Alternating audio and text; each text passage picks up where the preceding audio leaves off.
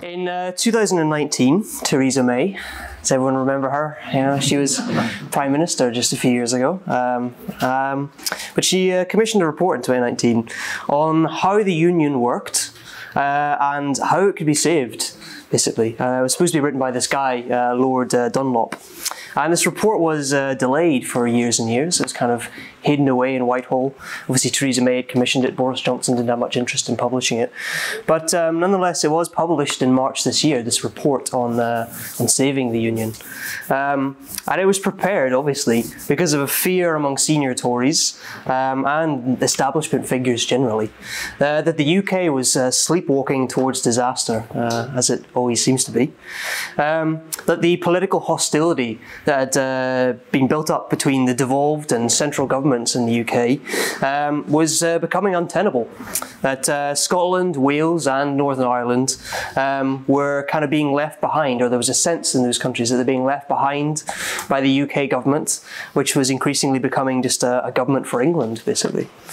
And the threats to the union and the kind of consequences of this this sort of division is quite obvious, of course. Support for Scottish independence is at historic highs. It was nearly 60% in polls this time last year, and has only kind of fallen back slightly since. And has seen really continuous growth and stability, basically, in support for Scottish independence since the 2014 independence referendum, which obviously came back with a majority in favour of remaining in the United Kingdom, but nonetheless it registered a historic 45% support for independence for Scotland, which of course is a product of a kind of a longer term rise and stuff like that as well, but as well as a kind of a short term, a real kind of shock to the ruling class that they would jump from the kind of typical levels of kind of around 30% all the way up to nearly 50% in some polls in September kind of 2014. And the SNP, the Scottish National Party, of course, they continue to press their demands that the Tories allow another independence referendum.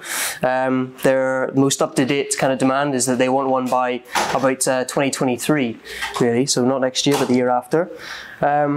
Which realistically means they would have to be, either the end of this year or the start of next year, that they would have to start planning for it, basically.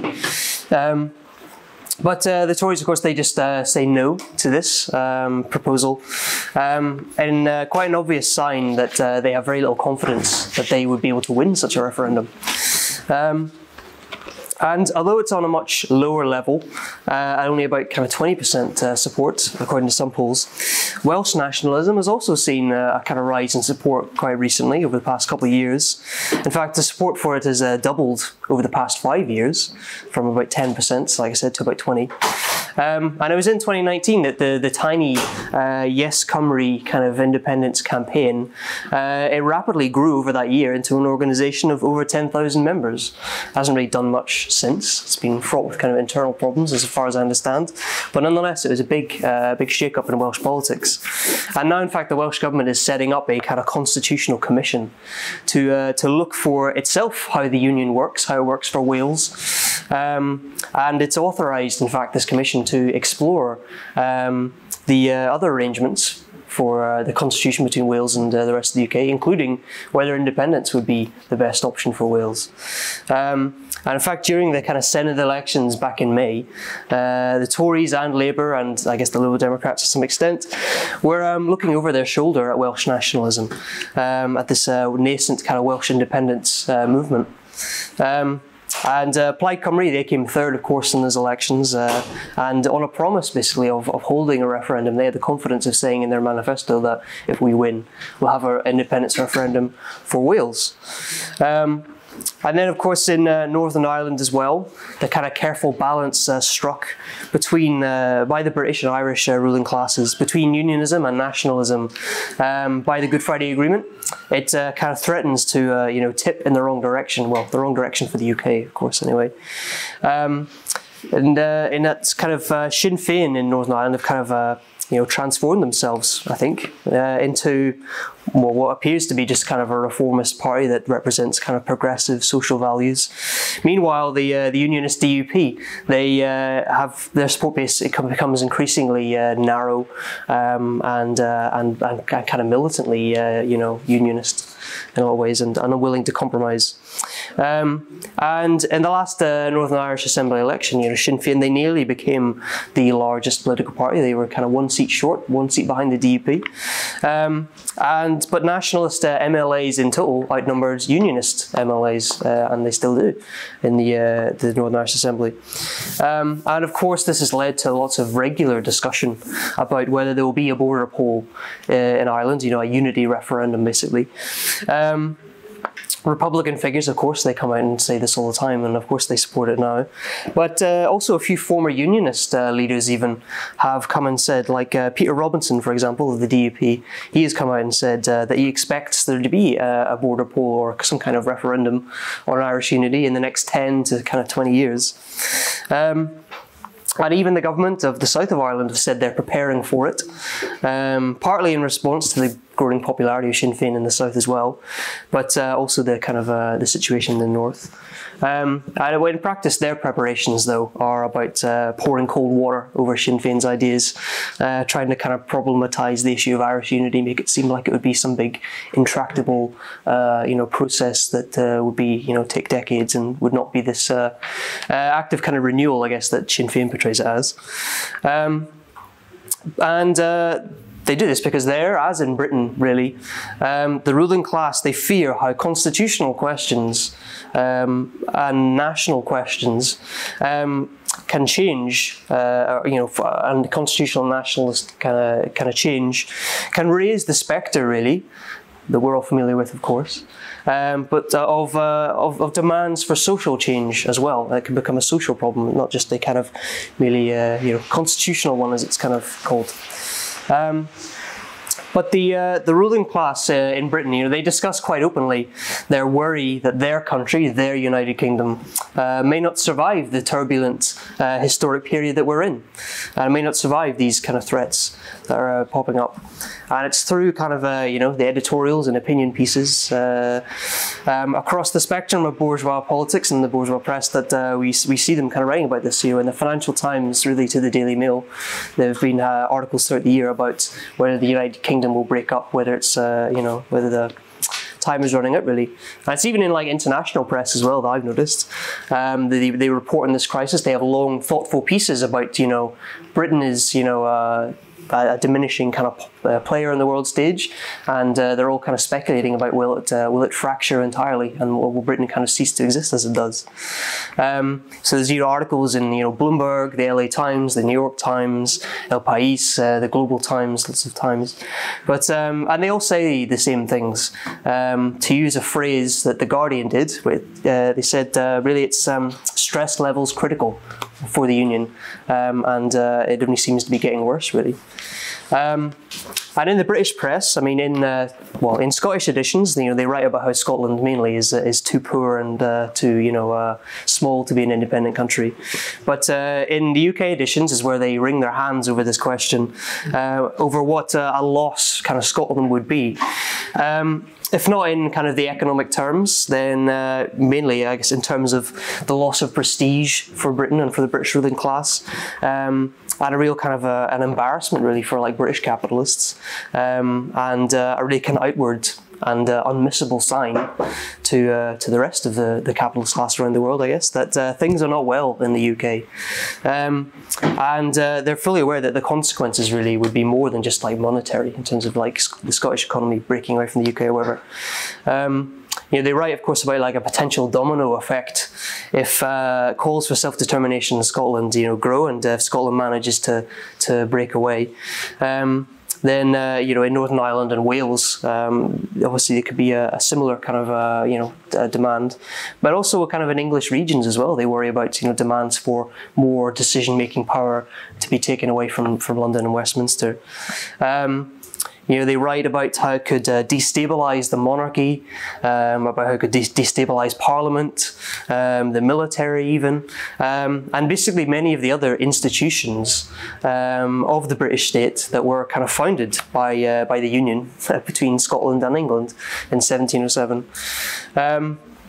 And it's looking down the barrel, really, of this potential future that establishment voices, a lot of them are really pleading for some kind of a reform, really, constitutional reform, to try and kind of cut across these tendencies. Gordon Brown, again, you might remember, another former Prime Minister, who went from one of the most popular Labour politicians in Scotland to, without a doubt, one of the most hated, because of his staunch defence of the Union and his kind of, basically siding with the Tories and so on to oppose independence. Has said that the UK must either become a reformed state or a failed state. That's the stark kind of terms that they're putting this in. And Lord Dunlop's report that I started talking about, it also contains this advice, saying that there's no room for complacency on this question. They can't just ignore it. They can't just act like, they can just continue to say no and refuse to acknowledge the problem. But what meagre kind of things in the Lord Dunlop's report that he recommends, really. The Tories have kind of already tried over the past couple of years. Boris Johnson has named himself, Minister of the Union, as if that's going to do anything. In Number 10 and Downing Street, they set up kind of various union units, at times headed by, anonymous civil servants, or by Michael Gove, that have kind of been set up and then reformed and changed. It's been very inconsistent, as well as kind of subcommittees of the cabinet and of government departments even as well. They've sought to basically try and find ways to use the machinery of government, really, to use it against Scottish nationalism in particular, really. And we got a taste of what this was like, last week with Rishi Sunak's budget, which he called a budget for the Union, and made a big kind of deal, big appeal about that, basically. That was widely reported on in Scotland, at least. I know things they've done, they moved like civil service jobs out of London, they moved like 500 like Department of International Trade jobs or something like that to Glasgow, this kind of thing. And started a kind of online propaganda campaign as well in Scotland, which is quite a bizarre kind of thing. We see adverts, I do anyway, a lot of them. Maybe there's targeting me in particular, from on Facebook, from the UK government in Scotland. This is like the new brand. It's not just the UK government. It's not just like the Westminster government. It's it's your government in Scotland. We're the other Scottish government is what they're trying to say. And they use it to kind of show off projects. It's interesting. It's got like a little kind of, I don't know, like a little kind of unique logo and everything, which is derived somewhat from like the Scottish kind of royal seal and everything. It's very kind of strange. They put a lot of effort into this, but I don't think it's really working. But they put a lot of effort in this branding and propaganda campaign about the UK government in Scotland and how the UK works for Scotland and blah blah blah, to show off kind of projects and funds and whatever else government kind of things that are already sponsored by the UK government. Which they say, this complements devolution. This shows how the Union works for Scotland and all governments are working together. But it caused a big row with the SNP, who they say that this kind of stuff just undermines devolution, in fact, and tries to sideline the Scottish government and the powers of the Scottish Parliament to invest in these kind of things in Scotland, and they're directly really trying to kind of compete, I guess, with the Scottish government in Scotland. But many of these kind of things they've tried already, these little kind of schemes to try and undermine support for Scottish independence. They're, of course, a far cry from the real kind of calls for federalism or whatever else that kind of Gordon Brown, the kind of, left wing, I guess, of the unionist establishment have to say. And really, there's, I think, no hope for this kind of reform in the UK. I think there are a lot of people in the Labour movement and stuff who still kind of illusions in this idea of British federalism and stuff like that. But there's no hope for it, I think, at the moment, because least of all, really, the Tories are simply just not interested in any kind of reform. the open disdain that the Tories feel towards devolution and towards the idea of reforming the constitution anyway, was revealed when Boris Johnson he was caught calling devolution a disaster in one of his kind of I don't know, like quite a hot mic moment, but these things just kind of become rumoured that he says this stuff in cabinet and then obviously comes out and denies it, and it's he's been caught multiple times doing this, but he called it disaster, and he said it was the worst thing that Tony Blair ever did, as if the Iraq War and stuff never happens, And this, like I said, was condemned, of course. They said, of course, Boris Johnson would never say this. He's the Minister of the Union. Number 10, they came out and they denied it. But to be honest, it's a rare case of Tory honesty when he calls devolution a disaster. Because devolution was really intended to try and cut across kind of rising nationalist movements, in Scotland in particular.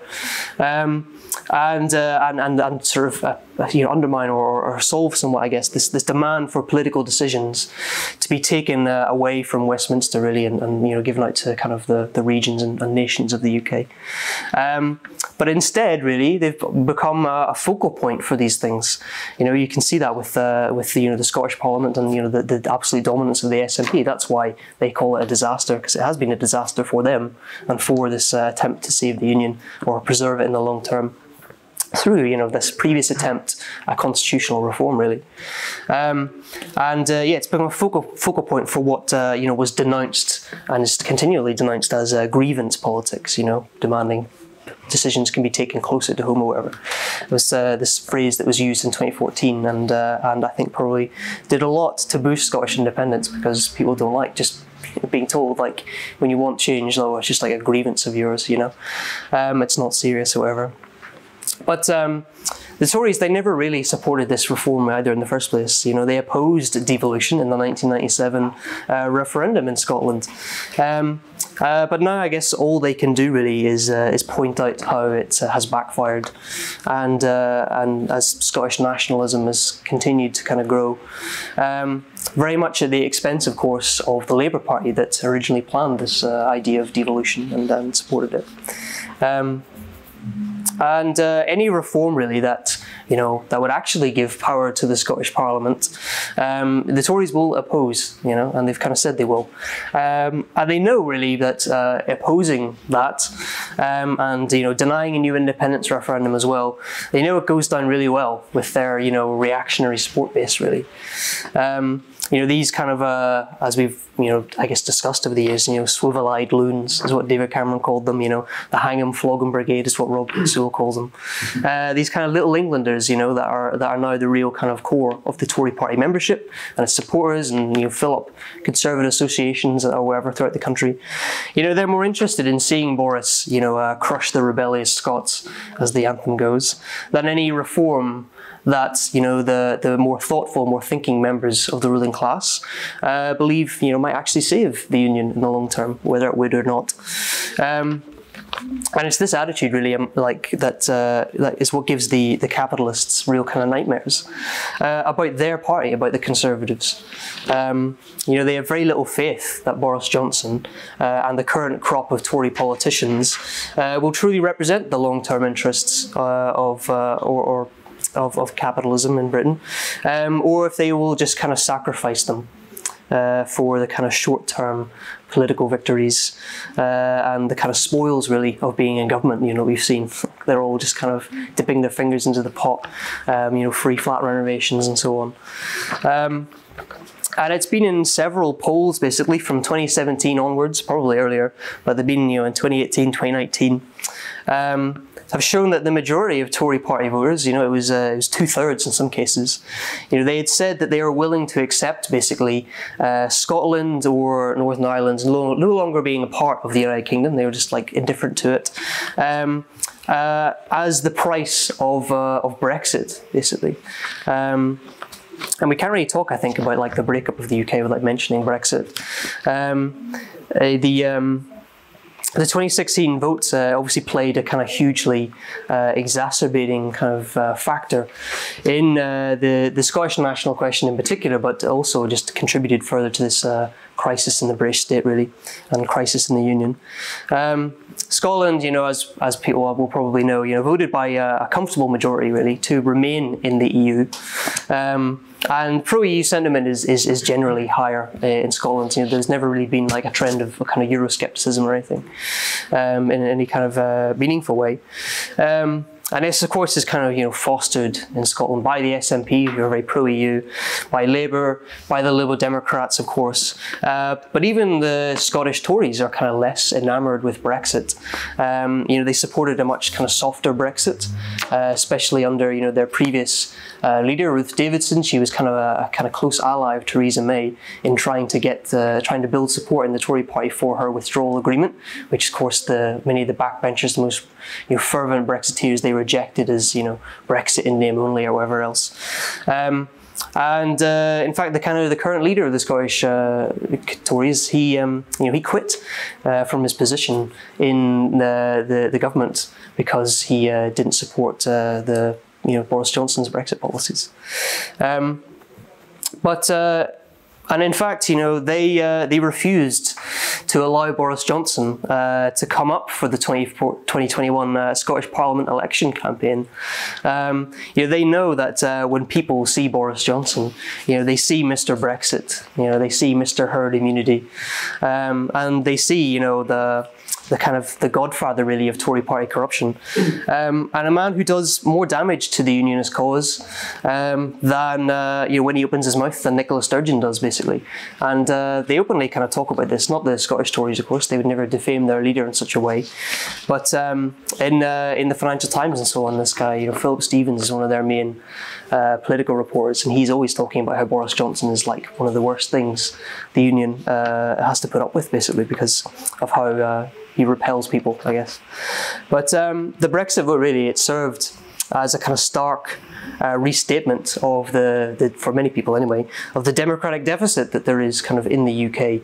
That Scotland, doesn't get the governments that it votes for and so on, and doesn't get the kind of policies that it votes for, In fact, the Tories, they haven't won an election in Scotland since the 1960s, and they haven't polled more than 1 million votes even in Scotland since the 1970 general election, and now they're kind of on just about like 500,000 votes at the very most. And it's really just like a political cliche, of course, that the Tories are a kind of toxic brand in Scotland, I feel like if you looked up Tory in a Scottish dictionary, that would be the phrase that you would see, It's only just people just say like a reaction, really. But and of course the results, really, of the 2016 Brexit referendum or whatever, they now mean that Scotland was taken out of the European Union against the will of the majority in Scotland, but not the majority of the UK, of course. The UK voters, England vastly kind of outvotes Scotland. And this kind of polarisation, over Brexit, that really caused trouble for, like the Labour Party and stuff, for example, actually really kind of boosted Scottish nationalism and support for Scottish independence. It painted very clearly this picture of, two countries that are kind of unhappily together, but on very two different kind of paths, I guess, was how it sort of was portrayed. And Scotland kind of rejoining the EU has now become like a central plank, of course, of like the SNP's platform and its kind of case for independence. The bourgeois leaders of the party, tell what, in my opinion, is like is a really big lie, in saying that Scotland, could easily just kind of rejoin the EU on the same terms that Britain left. And really, I think this is as much a lie as anything the Leave campaign ever said. But regardless, anyway, Brexit is important in that it stretched the UK to its constitutional limits in more ways than one, not just this question over Scotland, not just how Scotland voted, but this ongoing debacle, of course, over the UK-EU border that runs through Ireland, over the protocol and so on, is causing them no end of grief. And big events, that really undermined a lot of the legitimacy, I think, of of the state and so on, like the prorogation of Parliament, everyone remembers. And also the kind of repatriation of like EU powers, These things, they both saw legal challenges, led by the Scottish and Welsh devolved governments, basically. And Brexit, of course, in general really showed how the political leadership of the capitalist class in Britain has so degenerated really, as British capitalism itself has kind of declined, that they're now kind of mainly formed up of kind of cliques and factions really, that care more for themselves and their kind of immediate sponsors than for the interests of the capitalist class as a whole, for the supposed national interest, I guess.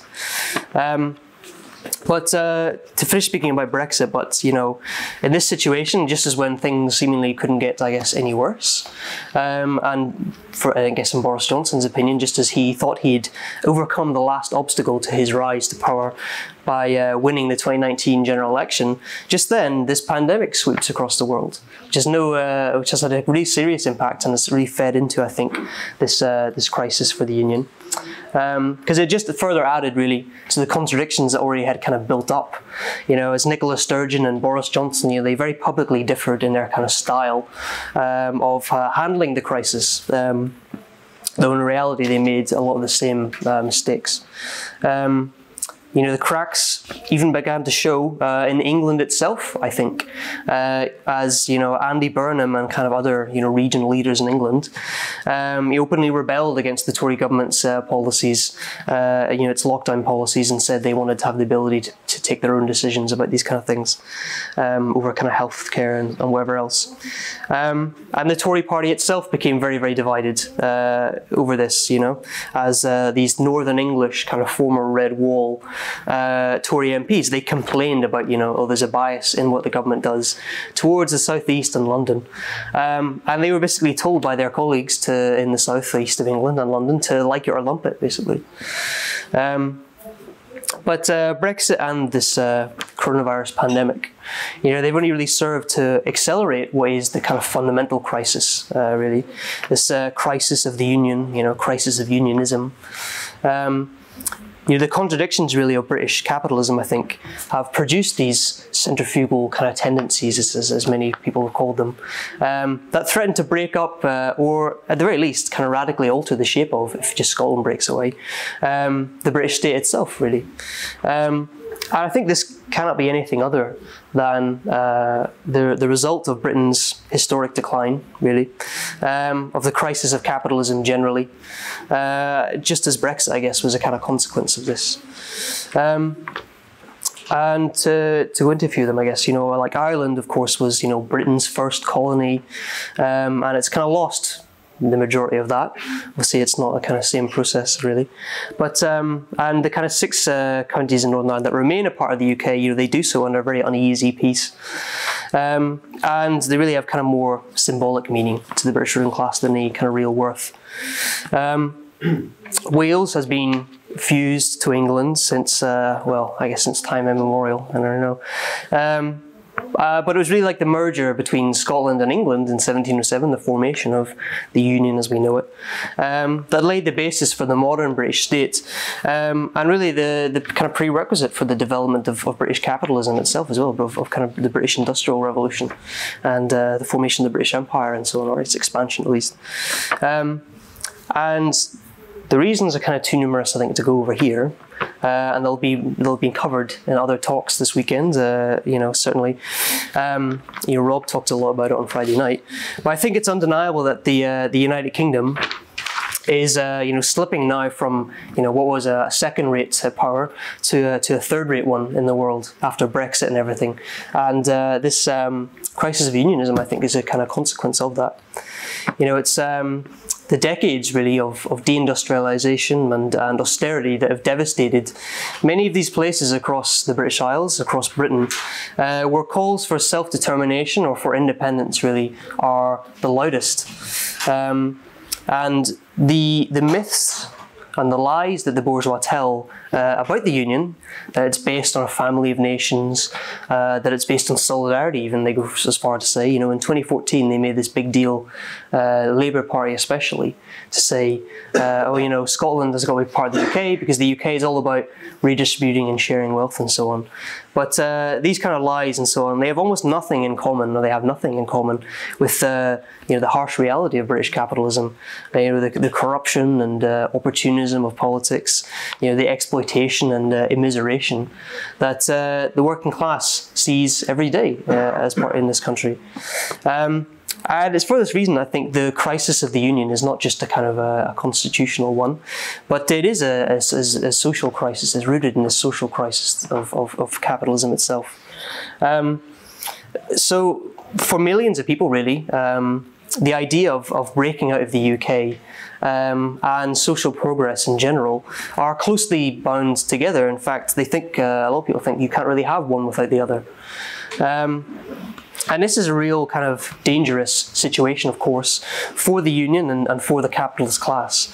It creates a situation where any social unrest and, of course, the social decay of the country just feeds further and further into a kind of tendency towards the UK breaking out. They fear this opening of the floodgates, potentially, if Scotland becomes independent, or if there's a real kind of determined struggle for self-determination, for a referendum, or whatever form that kind of takes.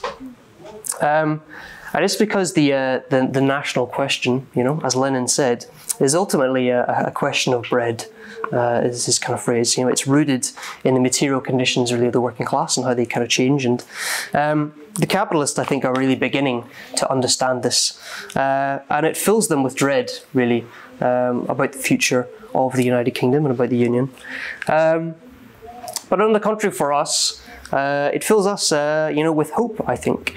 Not because we have any illusions in nationalism, Of course not. For us, any national movement or any even movement for kind of self-determination has significance, really, only in how it transforms the consciousness of the working class. That it becomes an outlet for working class anger against capitalism, albeit in a kind of semi-conscious or distorted kind of way. But this anger that many people feel towards the union as well, it's worth saying just at the end here, will turn on the bourgeois nationalists even, in turn, when they are forced to kind of betray, the sincere hopes of the working class, who will put them in power and put them in the position to make big decisions about the future of Scotland or Wales or whoever that does become independent, as they must do, basically, in order to maintain capitalism in this epoch of crisis and decay of capitalism. But I think all of this crisis in the union, really, and the potential future, all of it really just underlines, I think, our duty to build the forces of Marxism that will be needed throughout this kind of process of kind of deep constitutional and social change and crisis. We're needed, really, to expose the falsehoods of the ruling class and ultimately, really, to unite the working class on the basis of the struggle for international socialism. I'll leave it there.